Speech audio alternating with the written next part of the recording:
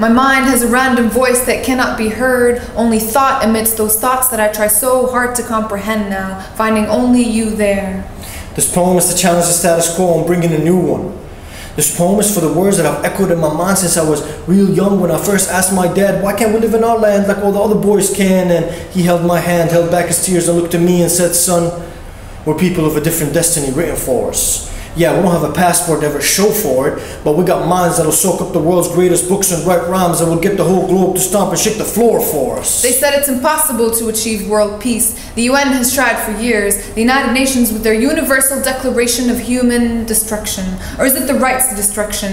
That green light given to Israel to use and abuse the right of every civilian that is Palestinian. Remember us, we're destined for heaven.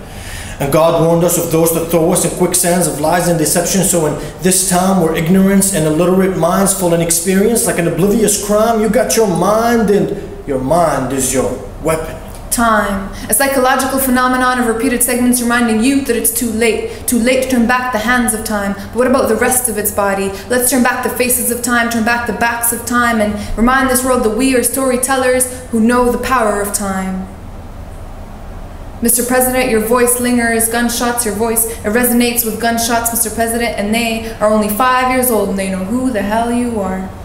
See, so I'll keep my words cocked like gunshots and bam, word shot, bam, thoughts, bam, bam, ideas, light bulbs, bam, facts blown in this fake matrix world shell. And all we got left is Zion, a few people striving for the truth, so I'm in this mission to win now or forever die on. I forgot to tell you that my son thinks you're an inspiration. He understands every English word you utter but does not have the vocabulary to respond. See, so we keep our words sharp now. Aim with my mind so my eyes lock target, and I wait for the next stupid thing that any mouth sparks, and like a candle in the dark I'ma shoot arrows with my thought to eliminate this belligerent hate and light up the room and bring back Nerd of the Cool, move it back to the front of the bus like Rosa Parks.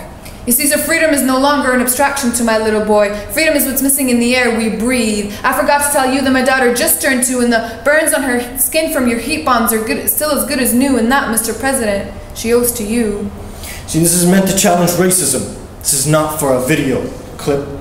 This is for every time I'm at customs and I say I'm from Gaza, they don't have to tell me to act the rest of the word and strip.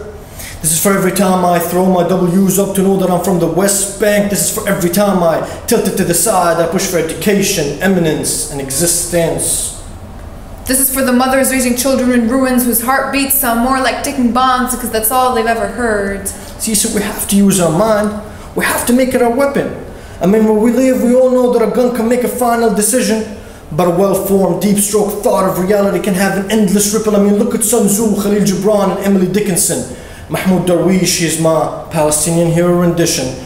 This is our war against ignorance. This is our war to leaven.